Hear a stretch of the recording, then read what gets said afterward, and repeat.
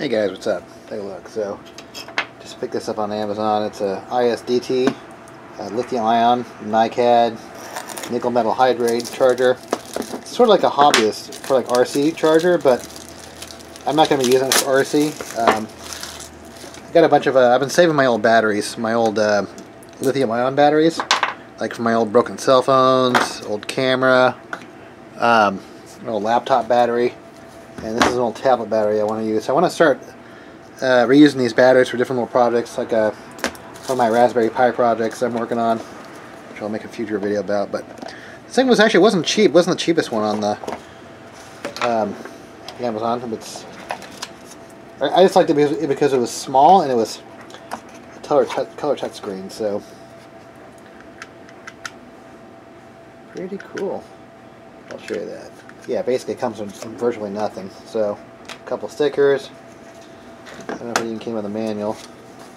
Okay, it's a basic manual here. But I also got some connectors because this thing actually requires like a input. There's no direct AC input for this thing. So I'm actually gonna have to bring in 12 volt from one of my power supplies up there. I have a few of those, so that's not a problem. Or I could actually just repurpose an AC adapter. Alright, so you have your little connectors here, charging connectors. Alright, so we'll get it going. So I'm going to probably try to solder some leads on one of these batteries here, and we'll try to get it charging. So I'm going to try this one first, my old LG phone battery. It was funny that I know I threw a couple laptops away. I didn't keep all my batteries. So God, I wish I would have started thinking about that earlier. So, Alright, so I got some cables soldered up here. So I got one cable, XT60 female to alligator clip. So I'm going to use this lead to clip onto the batteries. You know, things like that, clip onto the batteries to charge them. Then I created a little power cable here. XT female with banana clips. So I'm going to plug this right into my power supply here. I have a 12 volt power supply.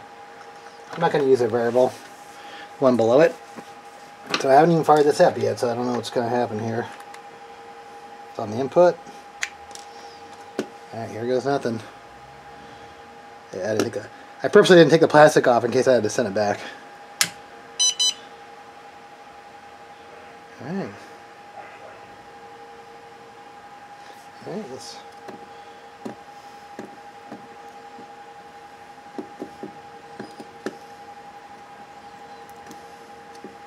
There we go. Alright, battery not connected. Alright, that's good. Let's see here.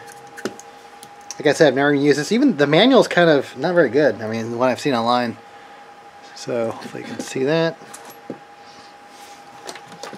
Alright, I'm going to get a battery connected. Alright, let me show you the functions of this battery charger. It's pretty cool. Right now I had it in NiCad mode because I was trying to recover the battery, but yeah, it has this little flip wheel. Let's go back and forth. Back to Lipo. You can do the battery voltage. Default is 4.20. Cell count, right, I'm just doing one cell.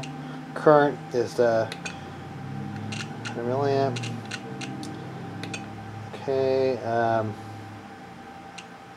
Start, and then you can, like I said, you can change the different cell technologies here. Yeah, I do actually have some other things I gotta charge, some old Nikon batteries. And then you can also discharge and charge. Switch this back to Lipo. And then you have more options. You can do storage, discharge, and charge. So $42, not bad. Pretty cool charger, you know. Like I'm gonna be doing some battery recovery in a future video, like one of my Makita batteries here, and a couple of my DeWalt batteries. But yeah, let me open a battery. This is an old laptop battery, which is kind of cool. It actually has like the battery meter in it. It's obviously pretty dead, so I want to see if I can salvage the cells. I'm going to break this open and see what I can do. Alright, so there it's cracked open.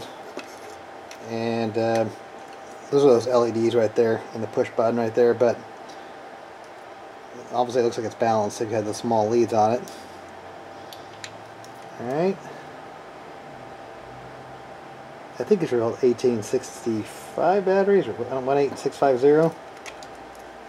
This style of battery. And this is definitely an old laptop. This laptop is probably, at least the battery this laptop came from is probably at least over 10 years old. It was like an old Pentium 4 or something. I don't know. It was old, really old. So, all right. So I do actually have this thing. I think there's something wrong with these back two cells here. But so I connected to the positive lead and to the balancing port, and we'll see what happens. Because it's parallel, I'll make this one cell.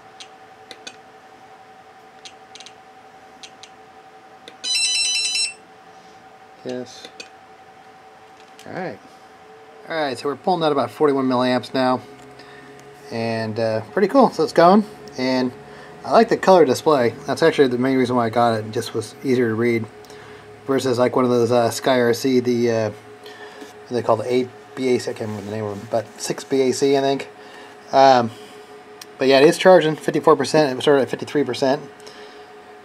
Cool charger. I mean, it's 42 bucks. Wasn't that bad. So got lots of experiments to do here. So batteries, tablet batteries, I'm gonna try to power a Raspberry Pi with one of these things. So like a double cell. But cool charger, man. Awesome.